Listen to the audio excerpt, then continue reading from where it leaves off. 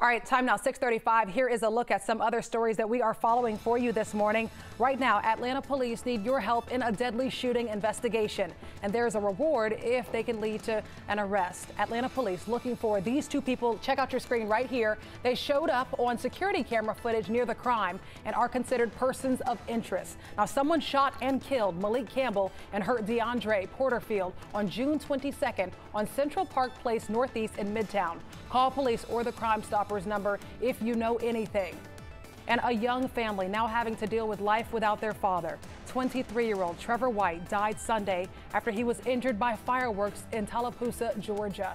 The Haralson County Sheriff's Office says White and friends were shooting off fireworks and a shell hit White in the chest. He suffered from what officials described as massive trauma. First responders comparing the trauma to a gunshot wound. And with less than 4 weeks until the start of school in DeKalb County, the district announcing masks will be optional. The DeKalb County School District, one of the last districts to go back to school in person this past school year, is now one of the latest districts to make masks optional for students and staff. They will be required on school buses still.